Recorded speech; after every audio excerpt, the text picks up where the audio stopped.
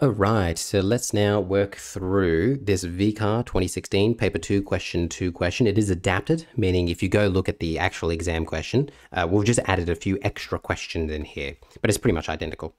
Okay, a travel company has 5 employees: Amara, Ben, Cheng, Dana, and Elka. The company allows each employee to send a direct message to another employee only as shown in the communication matrix M below. So as you can see, Amara can send a direct message to Ben, and she can send it to everyone else as well. But if we look at, say, Dana here, Dana can send one to Ben, but she can't send one to Cheng, and she can't send one to Dana. Well, she can't send one to herself. If you look here, no one can send a message to themselves, which makes sense. The diagonal is redundant when you come to communication matrices. All right. The 1 in the row E, column D of matrix M indicates that Elka, the sender, can send a direct message to Dana, the receiver, and the 0 in row E, column C of matrix M indicates that Elka cannot send a direct message to Cheng. Cool.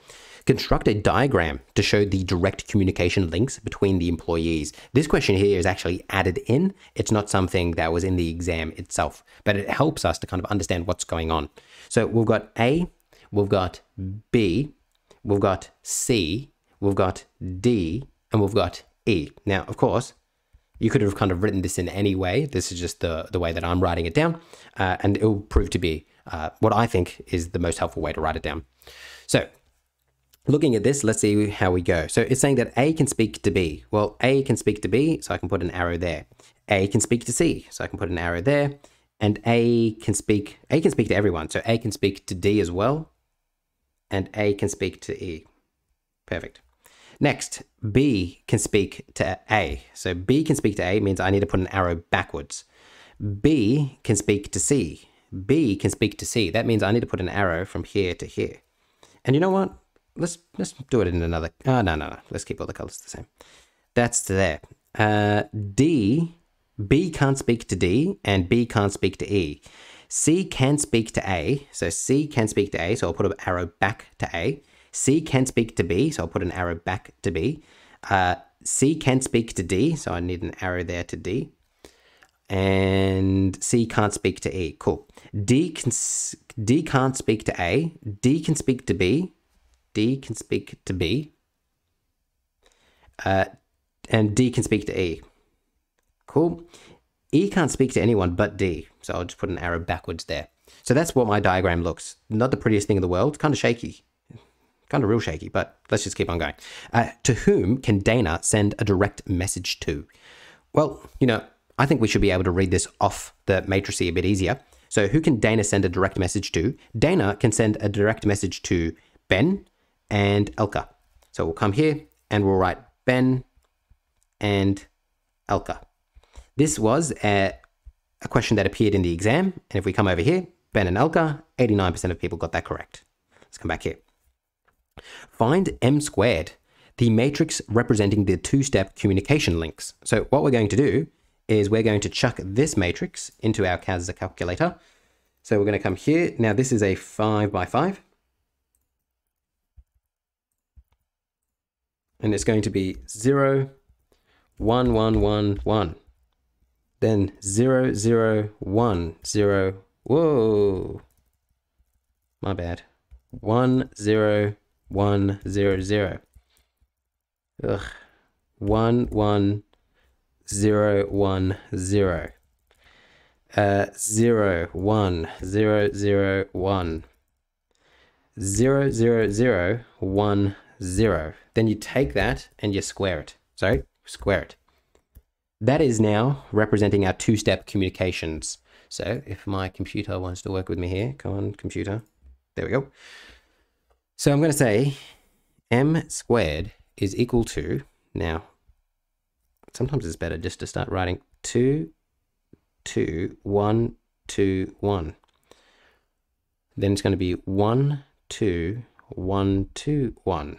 1, 2, 2, 1, 2. 1, 0, 1, 1, 0. 0, 1, 0, 0, 1. There, boop, to there, boop. All right, that is our two-step communication. Amazing. Next, it says, Cheng needs to send a message to Elka, but cannot do this directly. Write down the names of the employees who can send the message from Cheng to, sorry, let me read that again. Who can send a message from Cheng directly to Elka.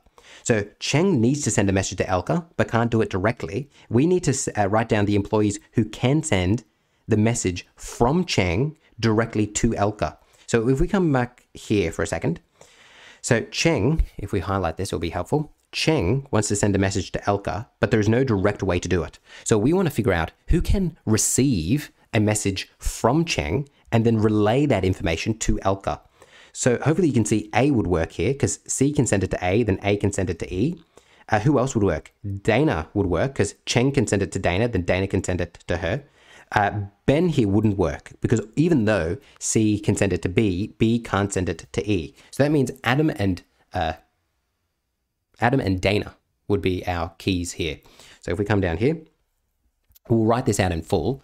What this is asking us is about the two-step communication. So that means Cheng could send it to Amara, and Amara could send it to Elka. Then, or Cheng could send it to Dana, and Dana could send it to Elka. Okay, last one here. Find the total number of employees Ben can communicate with through a maximum of 2 steps. So find the total number of employees Ben can communicate with through a maximum of 2 steps. To do this, we're going to have to find our total communication matrix, which is M plus M squared. So to do that, we'll come up here. We'll take my one-step one, which is just this one here. If I can just grab it. If you just bring it down, then just get rid of that. And then we're going to add to that this one right here. And that's going to give it to me here. So that means I'm going to have to zoom in here to squeeze it in. We're going to get 2, 3. Now this is going to have to be small. 2, 3, 2, 3, 2. 2, 2, 2, 2, 1. 2, 3, 2, 2, 2. 1, 1, 1, 1, 1. 0, 1, 0, 1, 1. Bang, bang. Let's just remind ourselves that this is A, B, C, D, E, A, B, C, D, E.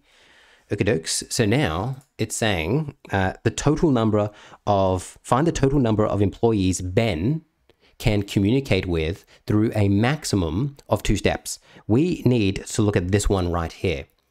So through a maximum of 2 steps, hopefully you can see that Ben can speak to Amara, he can speak to Cheng, he can speak to Dana, and he can speak to Elka.